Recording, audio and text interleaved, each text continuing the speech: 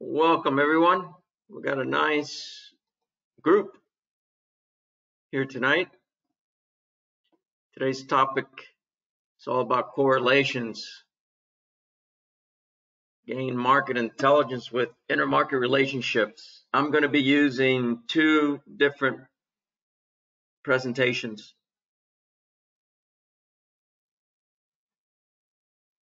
But before we get started, most of you in the room today were in the trading room this morning.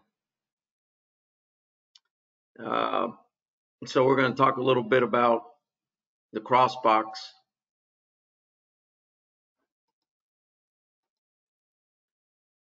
But first, let's go over a few questions. Do you feel you're missing a special ingredient in your trading? Have you been blindsided in some of your trading after entering a clear trade signal? And have you gotten stuck in a choppy trading environment?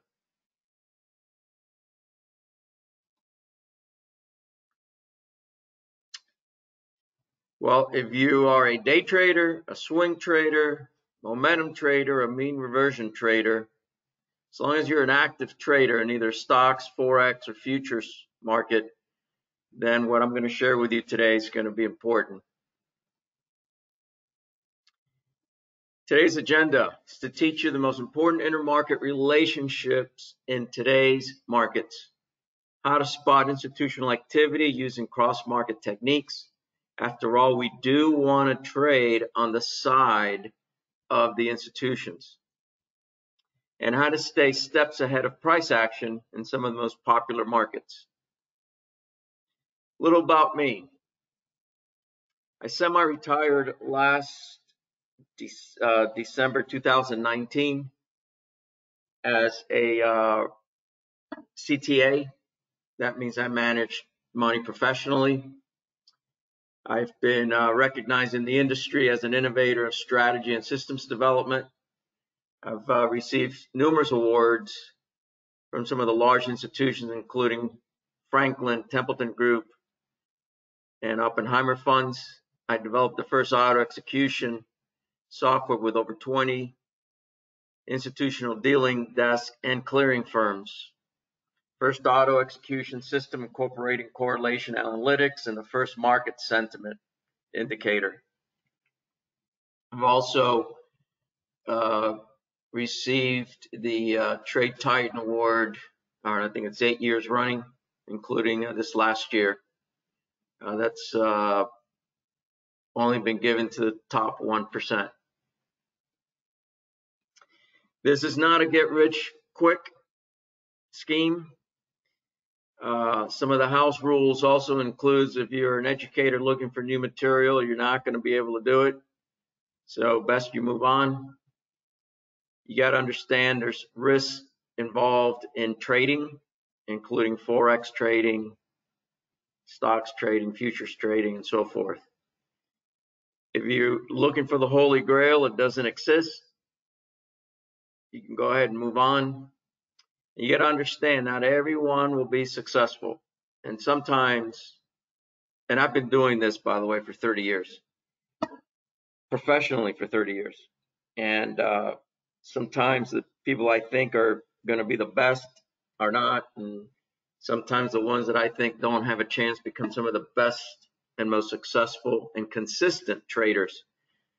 So you can't really judge. All right. This course is not going to be about recognizing or patterns, technical patterns in the markets like double tops, double bottoms, and so forth.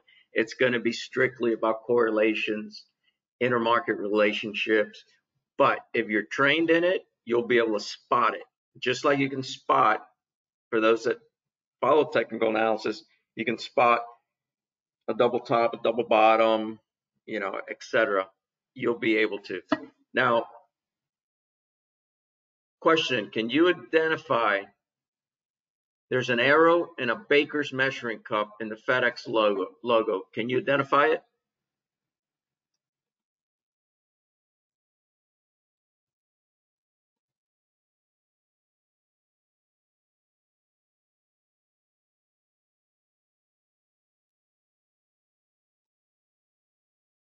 Thanks, Dwayne. I've been, by the way, for going back to that picture of me on that sailboat, I've been in the Caribbean, West Indies, mostly going back and forth to South Florida and mostly in the West Indies for the last year and a half.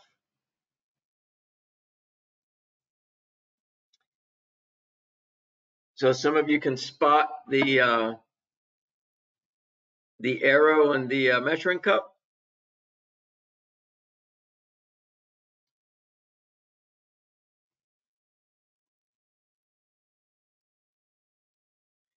All right, here's the point on this exercise. Once you spot it, it'll never go away. I've had students, traders that I've taught that have sent me emails. You know, every time a FedEx truck drives by, my eyes go directly to the arrow and the measuring cup. I'm going to go ahead and draw it for you. Here's the arrow. And here's the measuring cup.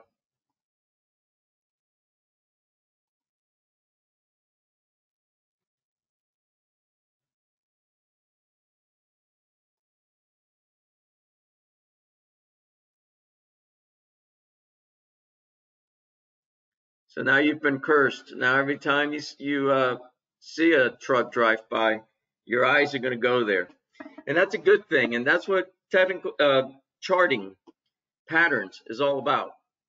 And when you become trained in intermarket correlations, when you start seeing these movements, different asset classes, they're patterns. And you'll be able to say, oh, this is what's going on. All right, give me a minute to get rid of this.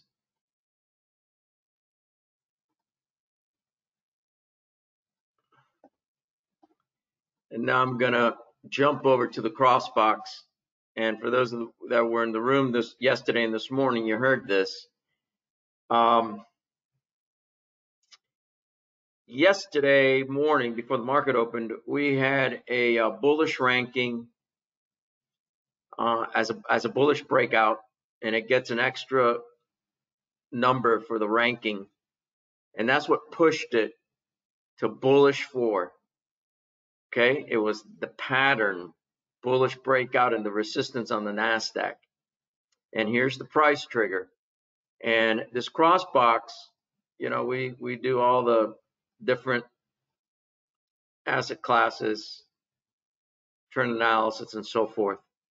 So let's see what happened and let's see how this works. Now, the reason why I'm showing you this is not to show off the cross box. In fact, we hadn't really even talked about the cross box until this week in the trading room.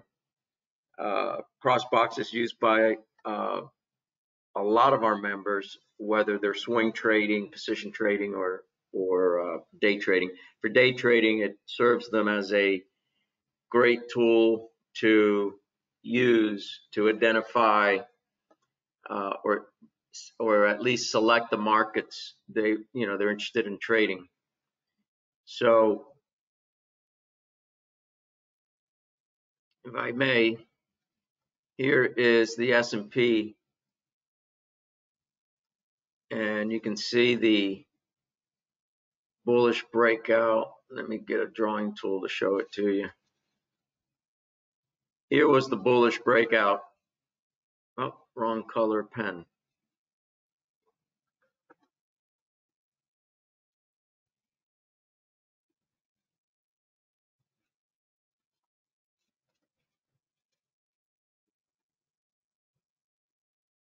Here was the bullish breakout, and sure enough, that was pre-market. That was during the London session. Our market opened, if I remember correctly, and bam, straight down. But, the ranking stayed. Nothing had changed in the ranking. And then look what it did today. Straight up. Even hit second resistance. So Patterns work most of the time. Like everything else, doesn't work 100% of the time. But if you're able to identify patterns like this, and you combine that with intermarket relationships and the correlations, understanding how the market's working, what the institutions are doing, I'm going to show you that tonight, then you have a lot more, what's the old saying, arrows in your quiver. You just got a lot more ammunition to tilt, more odds in your favor.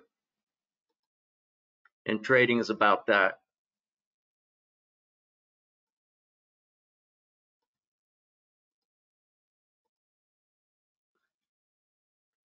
Now we're going to move on to the material.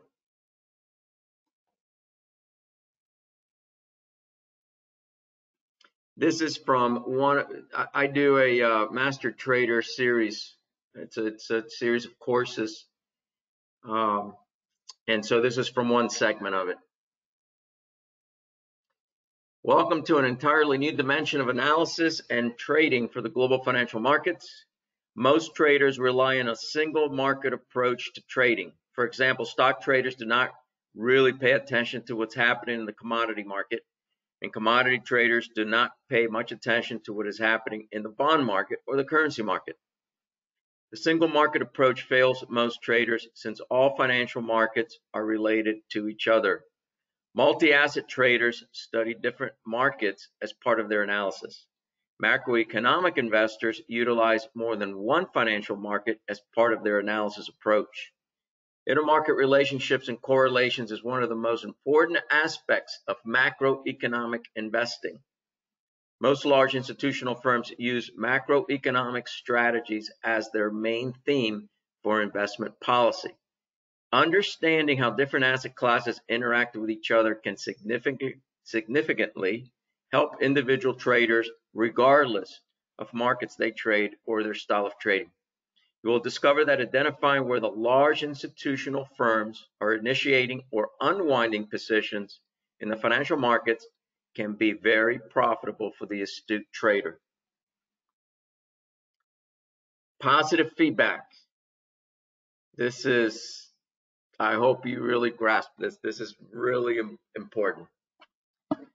Forecasting price movement in the financial markets has been attempted for centuries by different disciplines, ranging from fundamental analysis to technical analysis. Today, it is at the forefront for all market participants, regardless if you are an individual trader operating from your home office or you work for a Wall Street financial institution as an economist, strategist, or just simply on the trade desk. Everyone is eager to know where prices are heading next, despite their individual approach.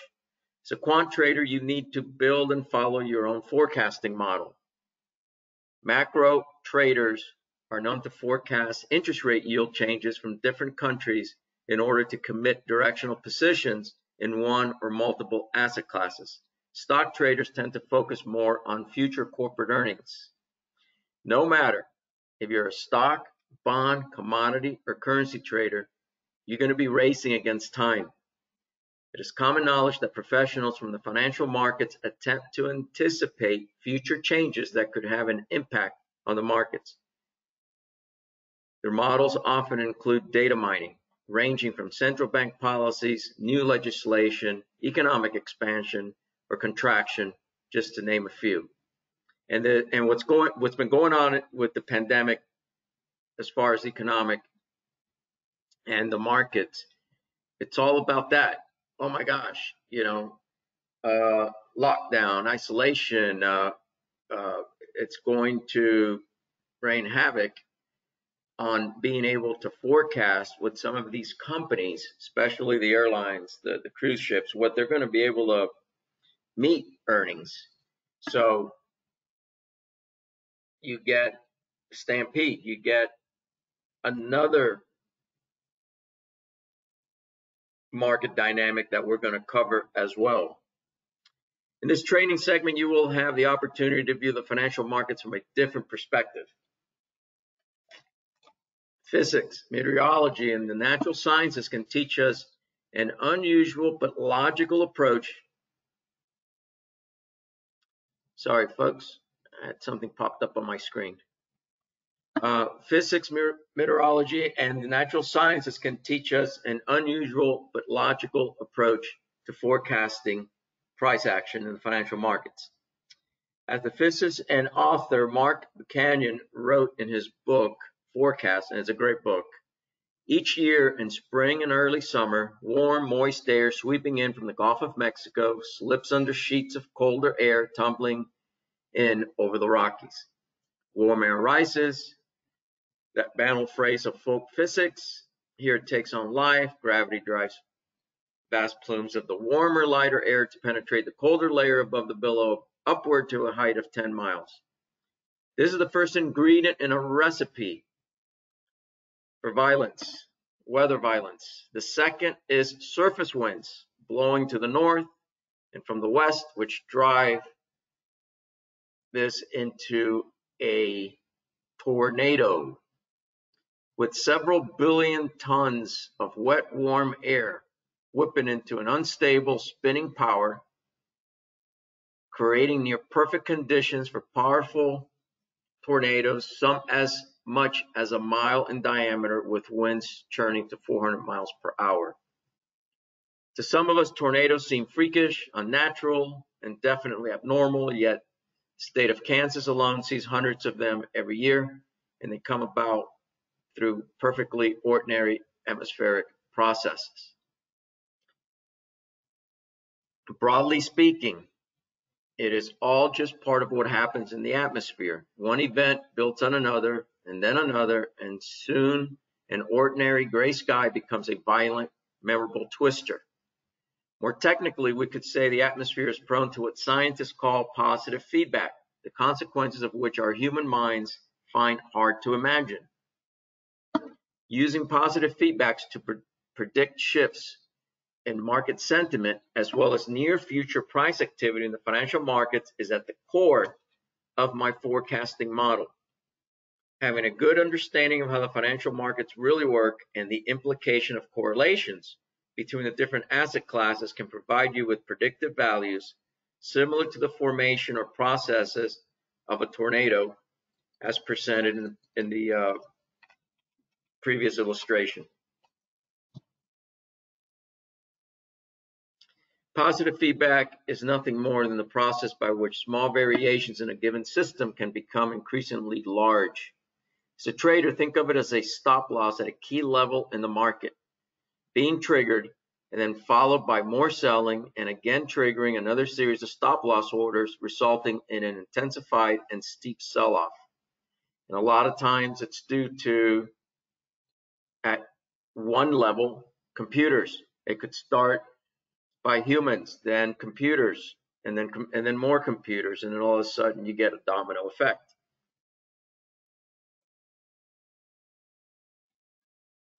To be simplistic, positive feedback can be described as when A produces B, which in turn produces even more A, driving a chain of events, which in turn has the power to push market sentiment and prices to extremes.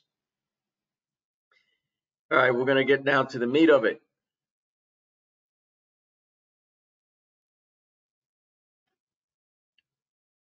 As part of the course in the previous chapter, which we're not covering today, we talked normally about how the financial markets really work and how the different stages of the business cycle can push and pull the various asset classes in different directions.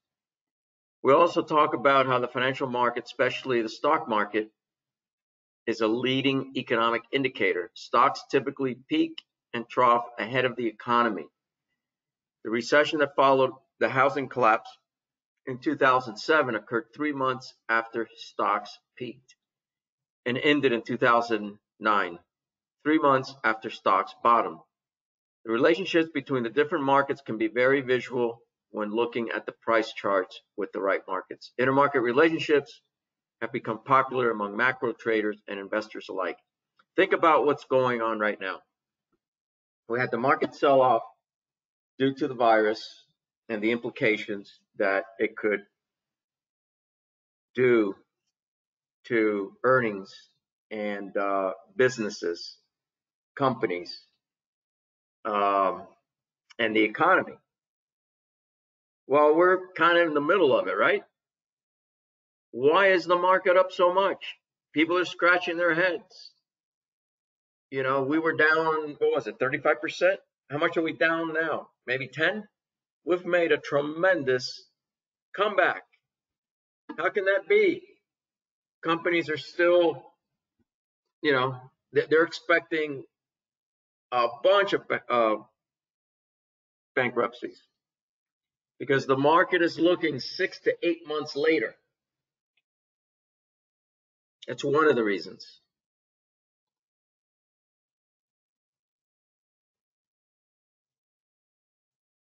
Any questions, by the way, before I move on?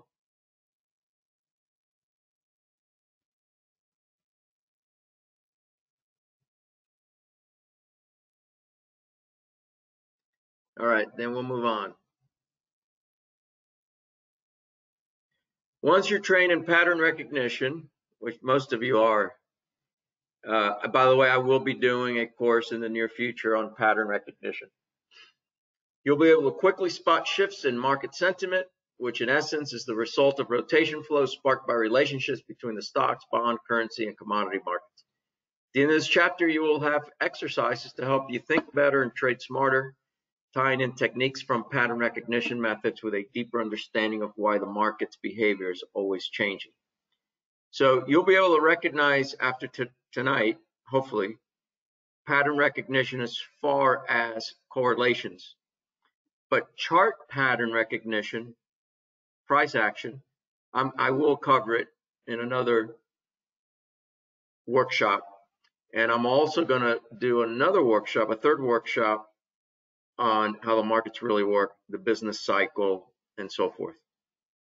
Vince, I think you attended one of those workshops when the office was on Miracle Mile and Lejeune in the late 1990s. Am I right? It's the same course. Yeah, the physical trading room. You're right. It's the same course. Nothing's really changed. That course, interestingly enough, and I've been quoted, I called the top in the tech bubble in New York doing a presentation for Omega Research. I was a guest speaker. I was practically booed out of there. And it happened 6 months later. Vince, you still have the books? Awesome. Then in 2007, actually in some resort in Mexico, it was like $20,000 per person for the week. I was a guest speaker among others, and there were a lot of real estate people there, and I called for a strong pullback in all risk assets, including real estate, because it covers all the different major asset classes. Again, I was practically booed out of there, but it's all in writing. It was filmed, and I had a lot of people calling me 8 months later. And it's not that I had a magic, wonder ball or cards or anything. I was just following the model. It's a model that I've used for 30 years, and it's really, really good. And so I will be teaching that at a later date. But tonight's material is key. So when you're able to apply positive feedback tactics, you will be able to anticipate shifts in market sentiment, resulting at times in momentum that can provide trading opportunities.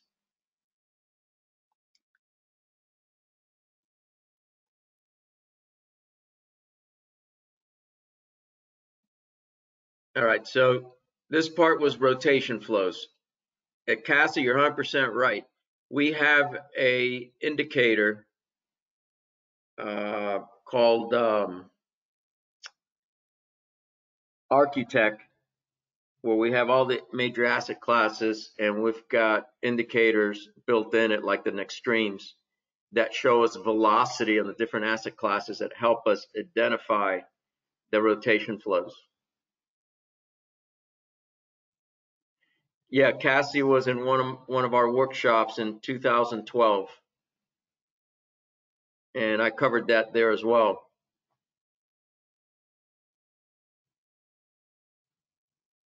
All right, sentiment and crowd behavior. Crowd behavior can be seen as the prevailing attitude of market participants anticipating price development in the markets. Market sentiment is referred to as the tone of the market as it is revealed through the activity and price movements of different asset classes. One of the most popular and common rotation flows influenced by market sentiment is the risk-on, risk-off trade, which gained focus following the financial crisis of 2008.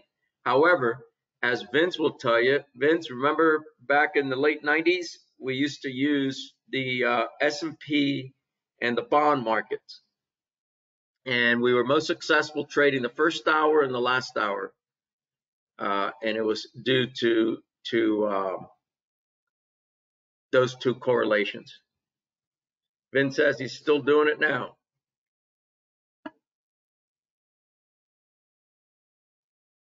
All right, what is risk on and risk off? Now it's known, but 20, 30 years ago, nobody was talking about it. 10 years ago, nobody was talking about it. Maybe in some circles, you've been hearing it in the last 5 years. The effect of the risk-on, risk-off trade is greater volatility, which is what we're looking for, and greater asset correlation. The huge movement of large institutions and investors all in or all out of asset classes has caused many assets to become highly correlated. Correlations is the mathematical representation of how closely different asset prices move together in lockstep. During a risk-on trading environment, market participants will sell safer haven assets such as government bonds, cash, or low interest-bearing assets and buy riskier assets with the potential for greater returns. Conversely, during risk-off, market participants sell riskier assets and buy safer haven, and that's supposed to be buy, not BY, BUY, and buy safer haven assets such as bonds and cash.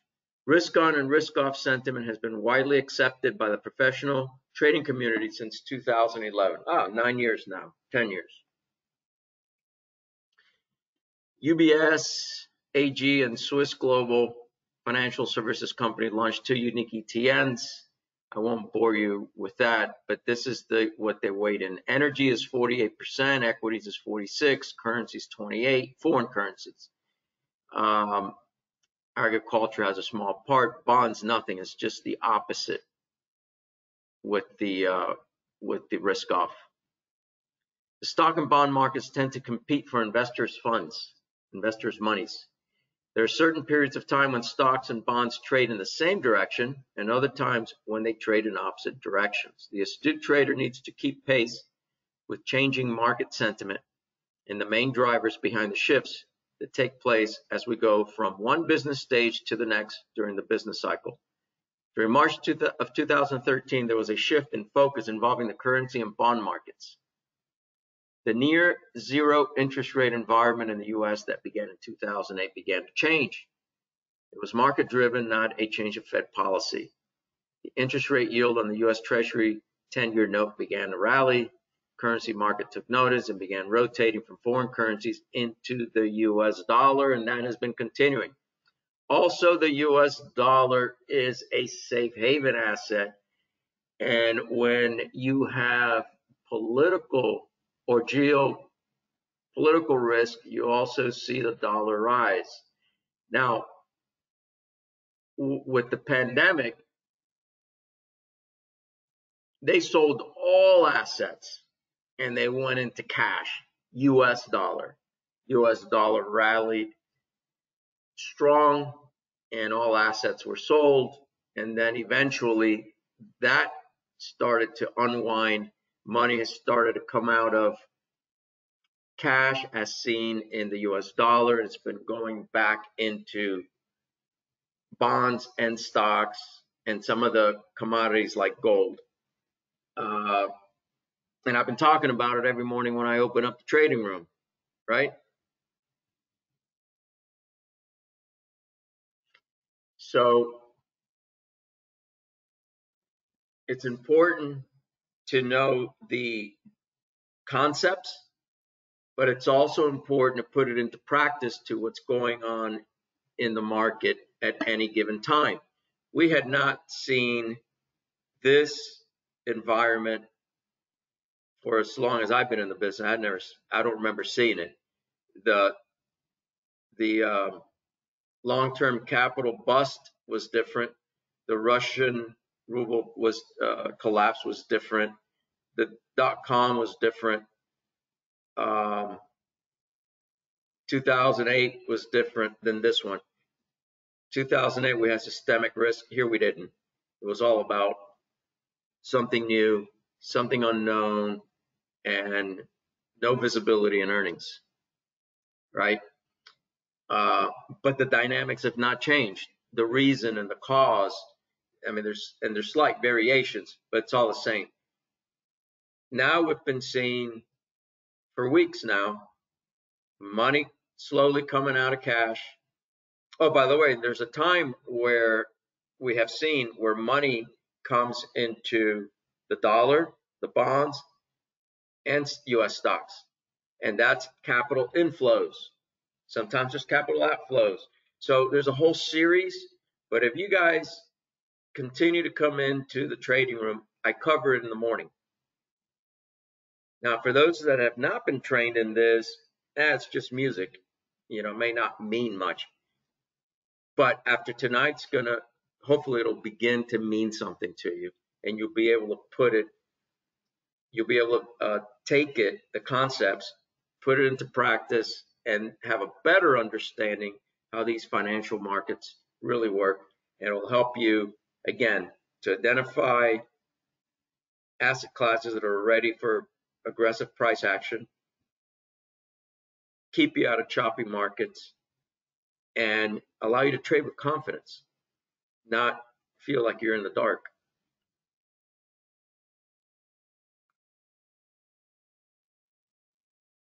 So in theory, basically, risk on is when there's a move out of bonds into stocks. Since 2008, as interest rate came down and down and down and down and down, there's been really only one trade. You know, long risk assets and short risk assets. Excuse me. So that's the risk on, risk off concept.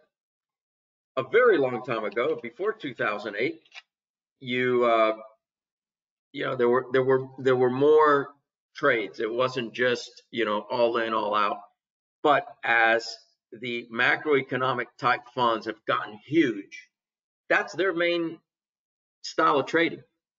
So now you've got this huge amount of money out there, and they're all in the same trade. We also found this out in 2008 when a lot of these funds they didn't blow up, but they were, you know, they had this privacy on some of these funds that just wouldn't tell anybody what they were doing. And we came to find out that all these funds that had done so great from the last recession in 2000 to 2007, 2008, they were all down the same amount. Some were down, you know, between 40 and 60% during the crisis, the mortgage-backed security breakdown. So a lot of these guys all in or all out. Now the carry trade.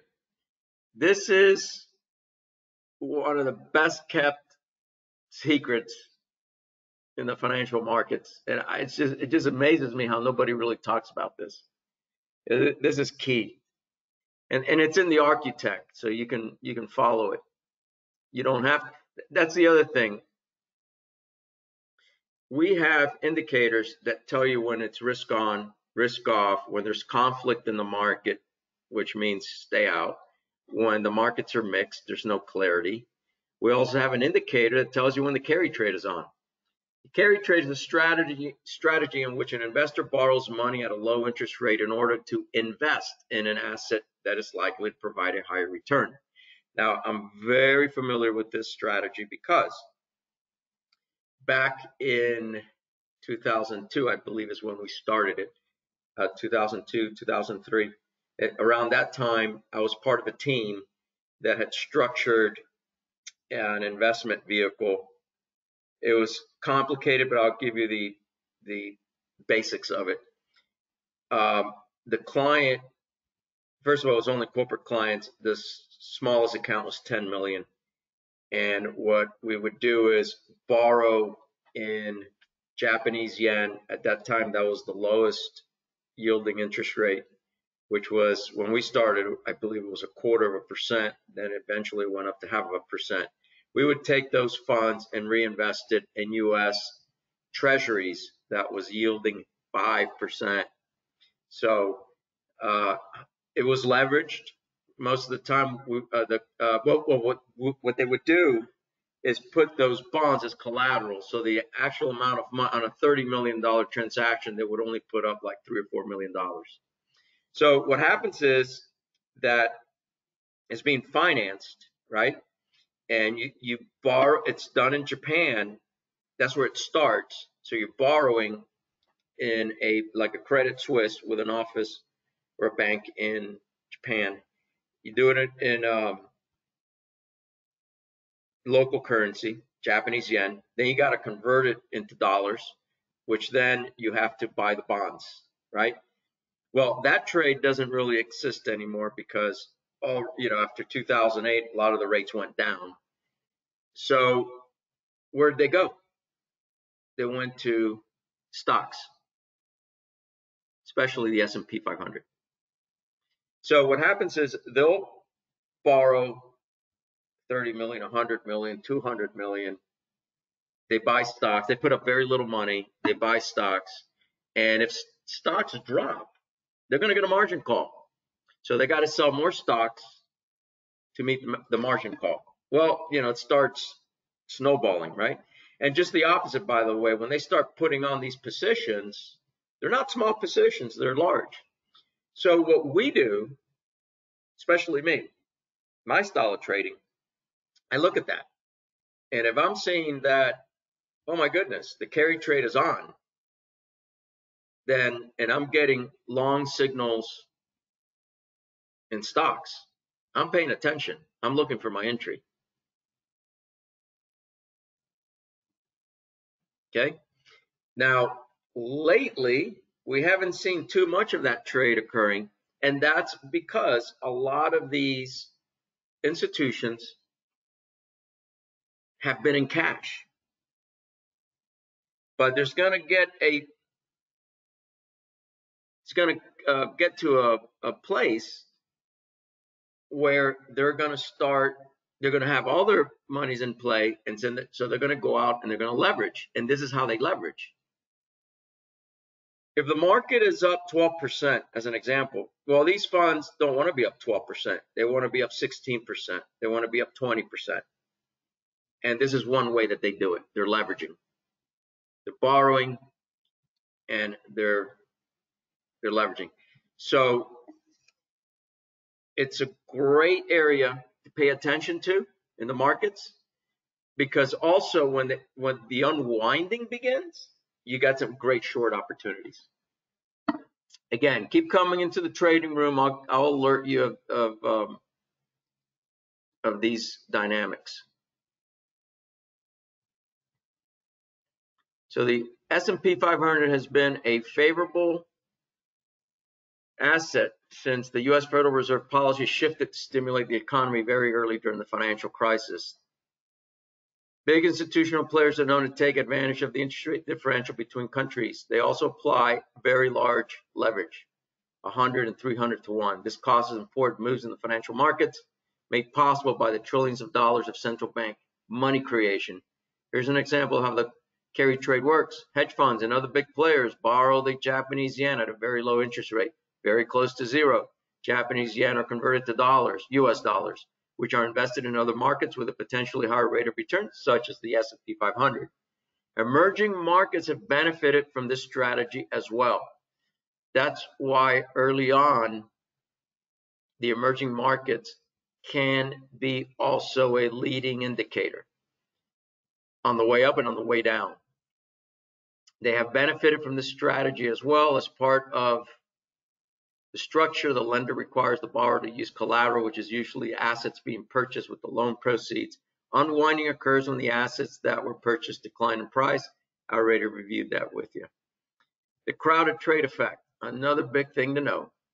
Crowded trades occur when a trade theme has attracted an unusual large number of participants, such as hedge funds or large institutional firms.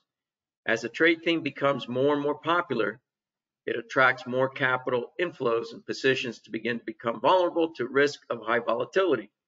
For the past several years, we have seen several crowded trade unravel, including the tech bubble, real estate bubble, 2 stock market crashes, and a full-blown financial crisis. Look at the Trump trade, right? Election night, when it looked like Trump was going to win, the S&P futures took off. Expectation, that was expectation of rollback of regulation, just several things. So they were already, and that was a trade theme, and that has been a trade theme until we just got what we got. But I remember after the election, market just kept rolling up, and then we started getting some volatility, some pullbacks. Institutions trying to get out. I don't remember the exact reasons right now, but the crowded trade effect, it's like being in a movie theater and somebody yelling fire. Everybody's heading towards the exit. It's it's just hard to explain, but when you see it, you'll know it. All right, bonds and gold. These are now the actual correlations in some of the asset classes. Gold has been demonstrating direct correlation with bonds and inverse correlation with interest rates. At times, gold has a fear premium factored in, not necessarily an inflation premium. Here's what drives that message. In the past, when U.S. Treasury yields were at 5% and the real yield was at 260, the price of gold was 471. When rates went to 1, prices hit their highest. Okay, so there's a direct correlation. In other words, think of it this way. If they're going to pay you 3 or 4% to be in a risk-off asset, why would you want to hold gold? But if you are hardly getting any money for your bonds, gold starts to look attractive.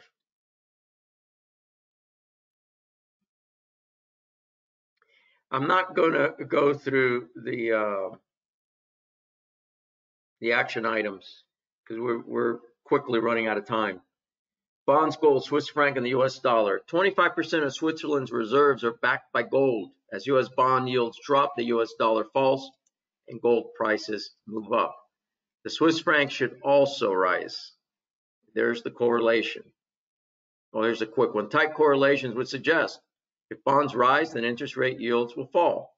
Gold should then rise, and the U.S. dollar should what? Fall while the Swiss franc rises. All right, let's move on to bonds, gold, and the commodity currencies. Australia is the 3rd largest gold producer in the world, and Canada is the 5th largest producer. New Zealand is also a large producer of gold. So bonds go up, interest rate yields go down, gold should go up, Australian, Canadian, New Zealand dollars should go up, and the US dollar should come down. bonds, crude oil, and the Canadian dollar. Historically, there's been a consistent correlation between oil prices in the U.S. and the U.S. dollar. When the U.S. dollar strengthens, oil prices should fall and vice versa. Canada is one of the top oil producers in the world.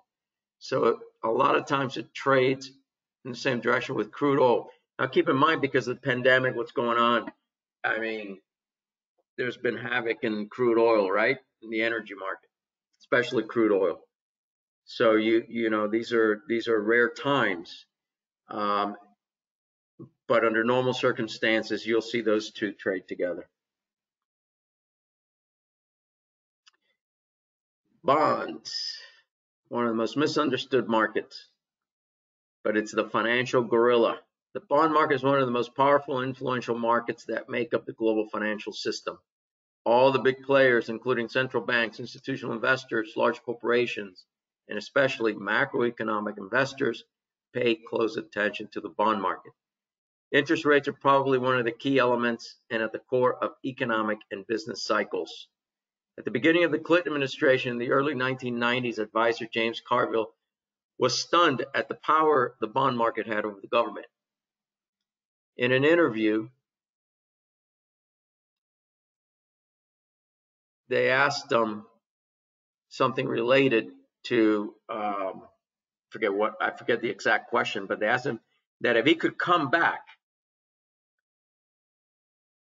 how would he come back? He said he used to think if there was reincarnation, he wanted to come back as the president or the Pope. Then he thought maybe a baseball hitter with a .400 average. But that now he wanted to come back as the bond market. Says you can intimidate anybody. At the cornerstone of our intermarket correlations framework, we use the bond market as a starting point. All right, folks, we've pretty much covered most. What I'll be doing, because our time is up, want to leave it open for a couple questions. The stuff that's left is the gold drivers, the US dollar, geopolitics, and so forth, crude oil drivers. And copper drivers. I'm going to cover these things in the next, what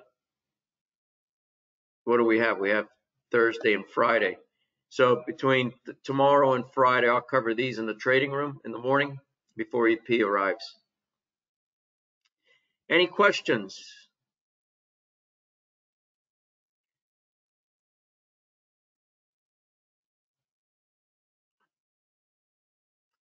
Yeah, Jim. Let me see if I can go back to that slide.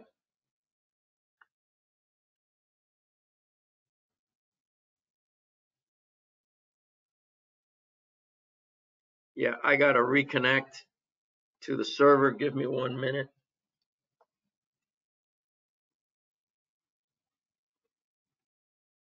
And I'll pull the chart up. It'll make it easier to explain.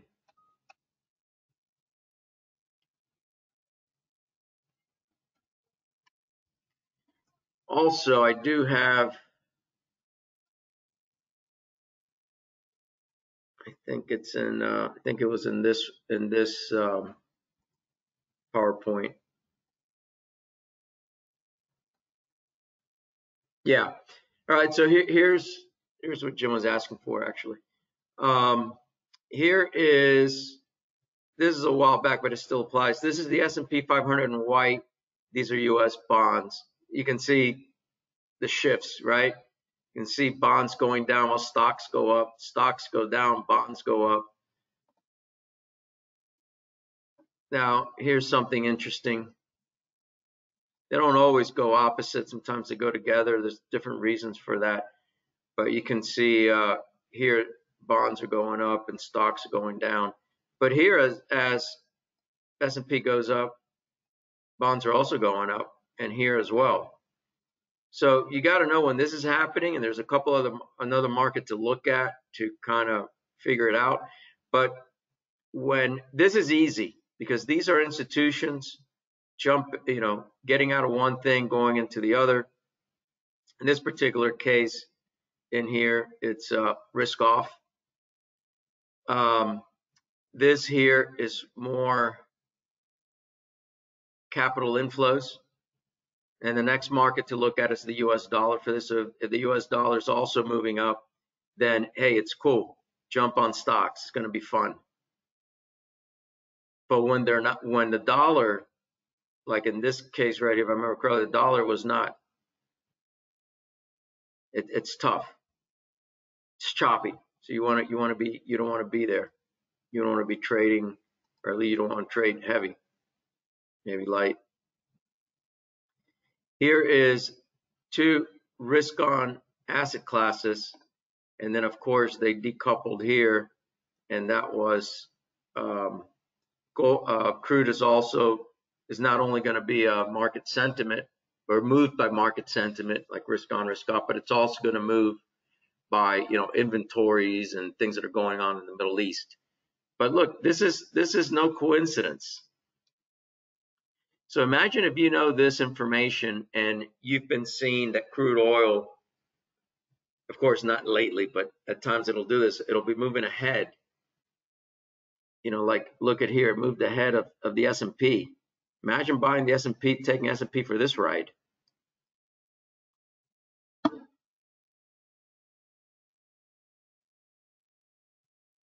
So you could use, I definitely do, I use sometimes different markets as a leading indicator. I used one, was it Monday or yesterday? I can't remember. I pointed one out someday this week.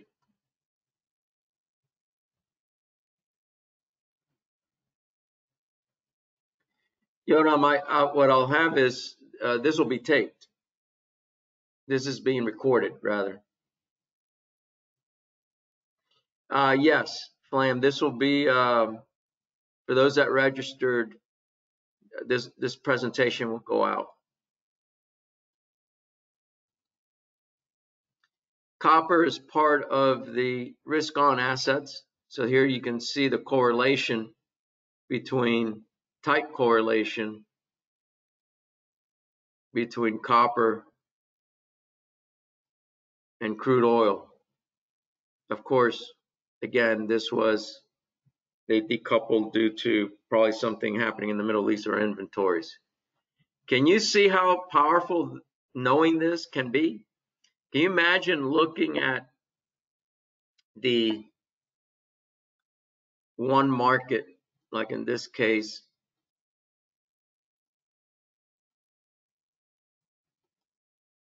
you're looking at crude and you see crude form the bottom and going long. Do you see the time difference in that?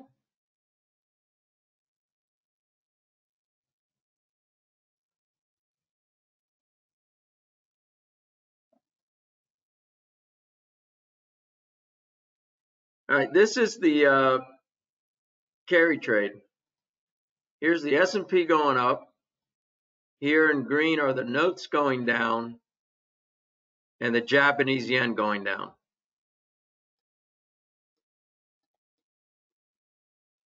That is the carry trade. You see that happening? Buy long stocks. The only thing to consider here is, am I going to go long S&P, the Dow, or the NASDAQ? And of course, for that, we have the architect that gives us the leaders and laggards. Like right now, NASDAQ's leading the Dow and the S&P during the Asian session. Let's see, what time is it? 9 o'clock? Yeah, it's kind of.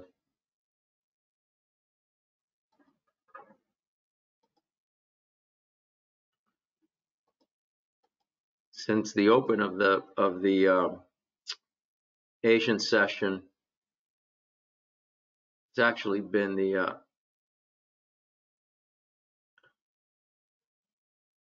S&P, Dow, and NASDAQ. Take it back. Let me make sure I did that right. Yeah.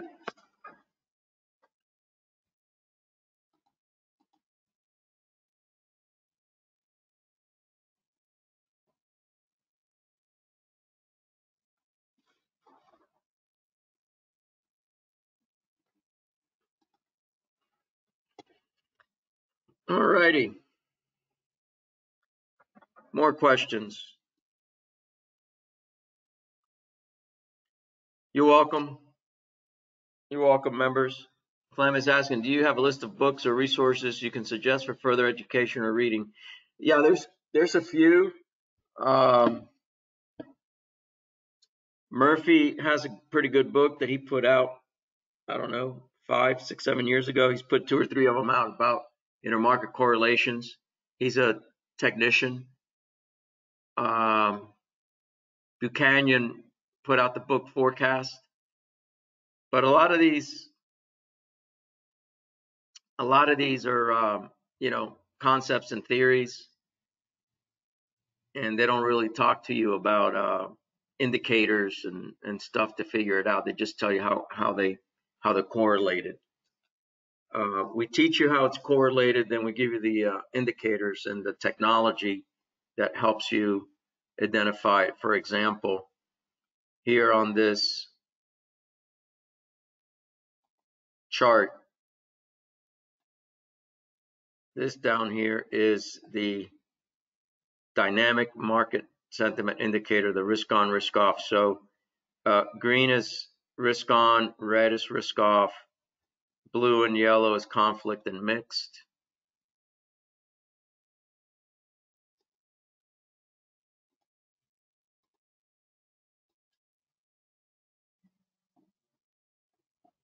And to further explain that, see this red? That's this. See this green? That's this. See this area right here? That's this.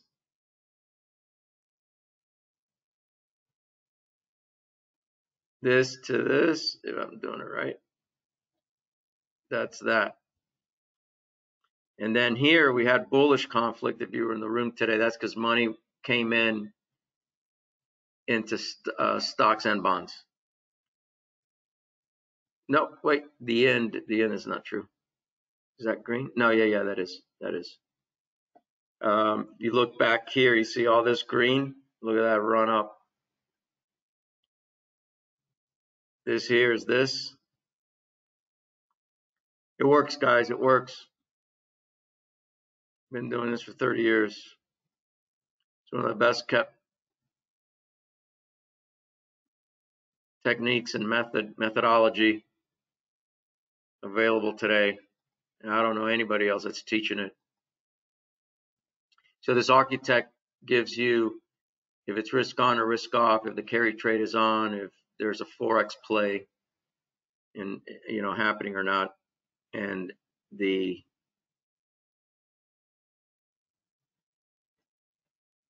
DMS.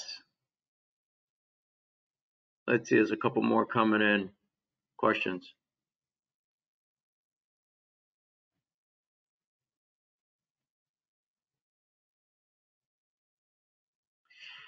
Yeah, Mike, great question. Mike is saying, when looking at the market analyzer, which is the architect, leaders and laggers, how much energy should you put into the extreme numbers? They are fractions and whole numbers, and sometimes are very small, while other times relatively large. Should we place relatively weight on them? Absolute. Yes and no. I like to use it, Mike, as a visual snapshot. So like if I see, right now it's, the market is, there's no volume. So we're not really getting a good reading. But if you see all the stocks green across the board, the 3 hours, the 1 hour, and the 8 hour, it tells you buying's been, depending on what time you're looking at it, if you're looking at it at 9 o'clock, 9:30, the market's opening. Then that's giving you from the European Open, European lunch period, and our pre-open. And there's just a lot that can tell you. I wouldn't try to overanalyze it using the numbers. Use the colors. Mike says, wonder about what when they're changing across different time frames. Yeah. So what happens is if you have like I don't have one right now to show you, but if you have red, green, and red, that that's telling you one thing. It's all red. It's telling you something else. So once you get familiar with it, and what you should do is when you get the different colors, pull it up on a chart, and you'll see the patterns are going to match. A lot of times you'll see a double bottom or a double top, where you'll get green, red, green. Well, it started positive during, and that's why they're set like this. It started positive, bullish during the London session. Then during lunch, it started coming down, and then it picked up again right before our open. That tells me one thing. But when you get bullish across the board, that means that lunch. See what trade desks do when they start building positions for the portfolio manager or the fund. They're given a certain size, and they get paid how well the prices they get. So they'll start buying in the morning, and they got an allotment, and a lot of them stop and they wait to see, well, let's see if prices continue or not. And if there's no volume, prices start to come back down, then they start buying more at a cheaper price. But when you're seeing bullish prices at the beginning and then lunchtime, it keeps going up and up. These guys have an allotment. It doesn't matter price. They got to finish with their allotment in play. And so they'll buy it up. And that's, Vince, you remember that? We used to trade that way back in the 90s, late 90s, a lot.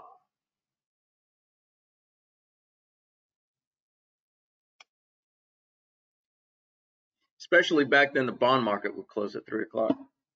So,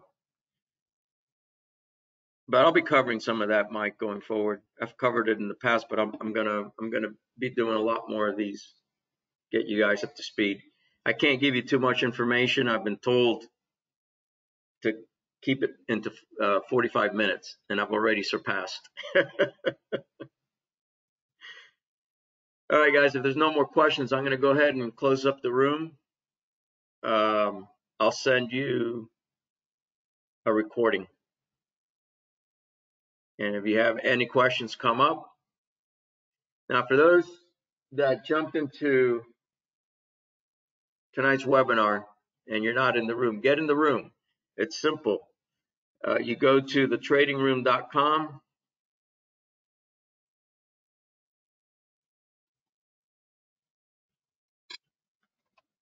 thetradingroom.com, and you fill out a free trial. We used to do 2 weeks. Now we only do a week. And I think next week we're going to start charging for a trial, a 1 week trial. We're busy. We're trying to keep up. We got a lot of traders coming back into the markets. So we've been staying busy, guys. All right, if there's no more questions, thank you, Mark. Thank you, Jim. Thanks, Cassie. Nick. Max, Roger. We'll see you all tomorrow morning. Bye now.